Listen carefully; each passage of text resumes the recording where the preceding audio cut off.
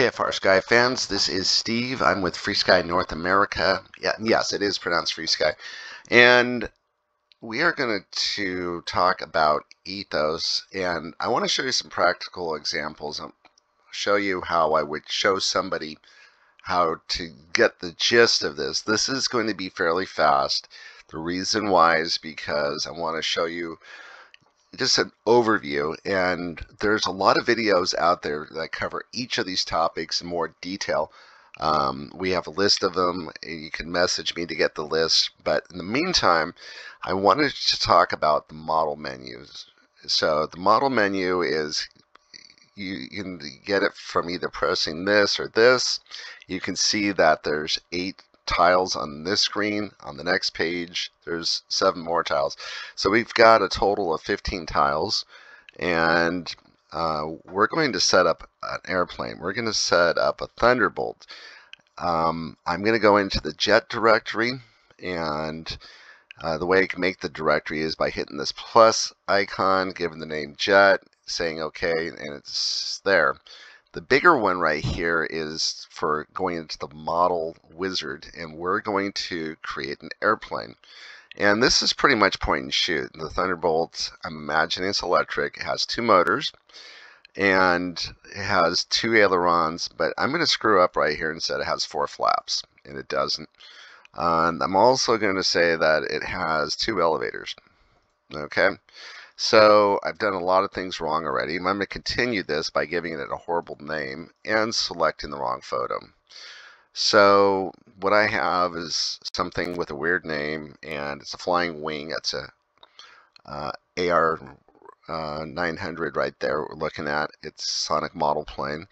But if we go into the mixer, you can see that, well, we've got most of this set up, and we have to fix a couple things. And what I'm going to do is I'm going to take and show you something briefly, not explaining a lot about it. I'm just going to set a curve right here, and I'm going to give it a few percentage points. So if we get out of it, and if you long press on it, get back in it, you can see that we have Expo at 7%. Now, what I'm going to do is I'm going to go into the edit model, and the first thing we're going to do is we're going to give it, the Thunderbolt, a proper name.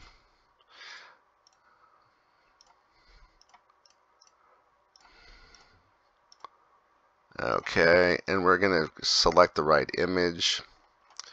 You can get to it from the top, which just makes it easy. There we go. And if we get out of this, you'll see that the Thunderbolt, if you go to the home screen, you'll see that it says Thunderbolt and it has the right everything.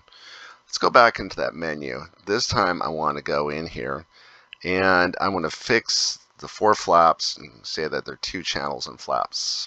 And then it will not save those changes until I say reset all mixers. But there's a danger in using that. I'm about to show you what the danger is. We go into the mixer, and you can see now it's back to 2 flaps. But remember, we set an aileron, I did some changes. Well, they're all gone.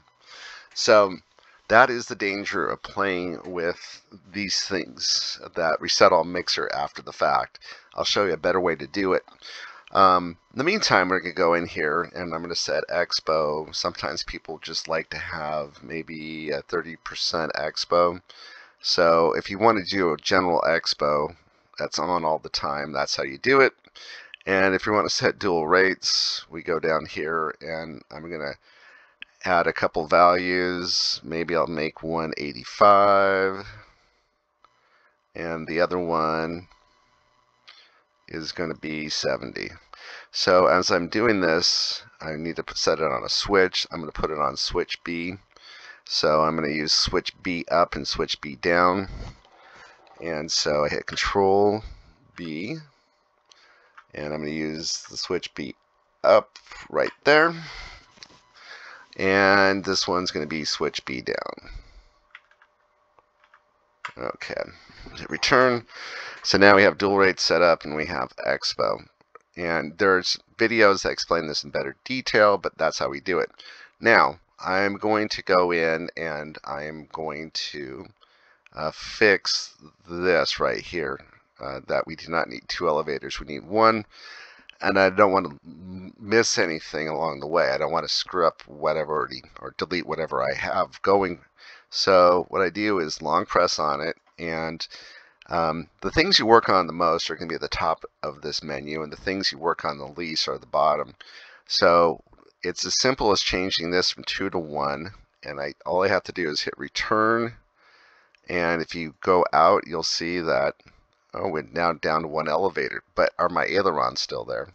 Yep, still there. So that's a smarter way of doing it. You can set up rates and expo on any of these control surfaces. Excuse me. If you need to set up a throttle cut, it is right here.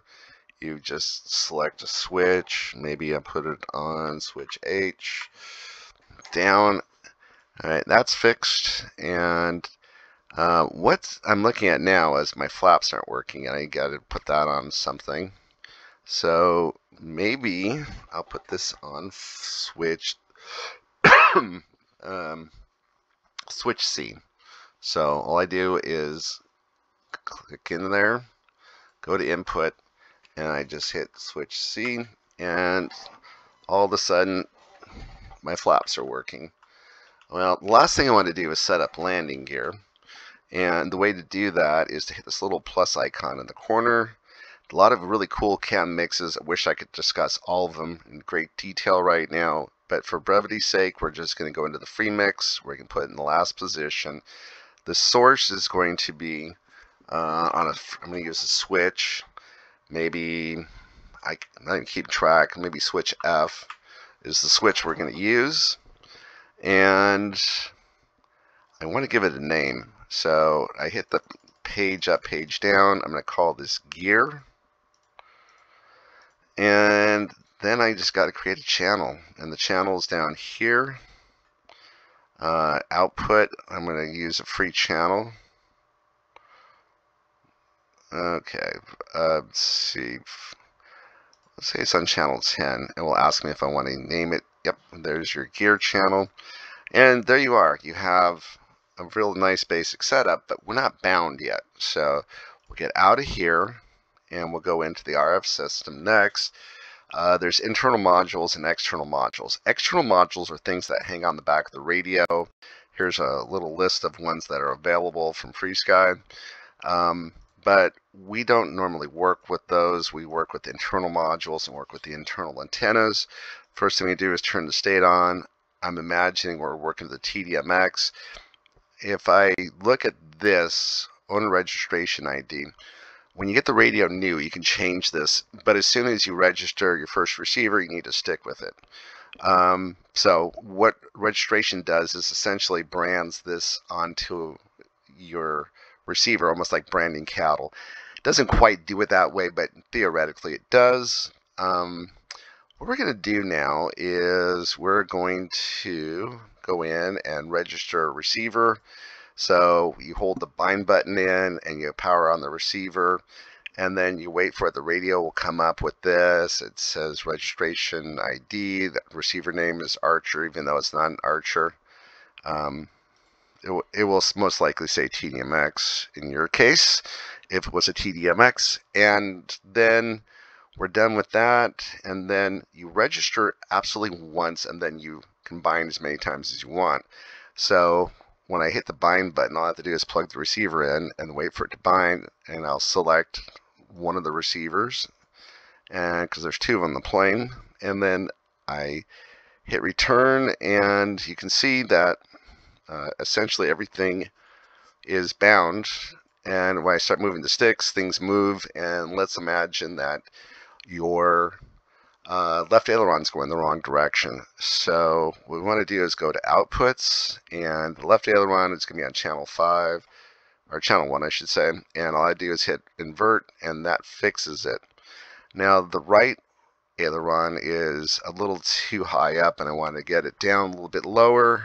So I go in here and go to the sub trims, and I move it down a little bit. Okay, now it's lined up. I can eyeball it. It looks good. Next thing I want to do is I want to turn on telemetry. So I go into the telemetry screen, turn this on. Everything that has a sensor on it will turn on. And then the question is, what has sensors in it? And I just hit return to get out of it, and now all the sensors are working. What we can do is go to device config, and these are mostly a lot of the things that have sensors built into them. We have airspeed sensors, current sensors. We even have these S-specs you can put on your plane, better than the UBEC usually comes with it. Gas suite, we have a new one coming out. It's supposed to be even better than the old one. It will work with FBus, GPS, LiPo voltage, the RB30 and the RB40. We also have the RB25. They're actually the RB25, 25S, RB30, and 35S. We have an RPM. These SXRs are for stabilized receivers, and Ethos 1.5. This is going to be vastly improved. Variometers, exact servos, pressure sensors, and temperature sensors. So there's a lot of really neat things you can add onto your plane and get a bunch of telemetry. And with that, we have a very comprehensive overview. Very quick. This is in no ways completely set up, but at least you got a good overview of how we go about setting up a plane.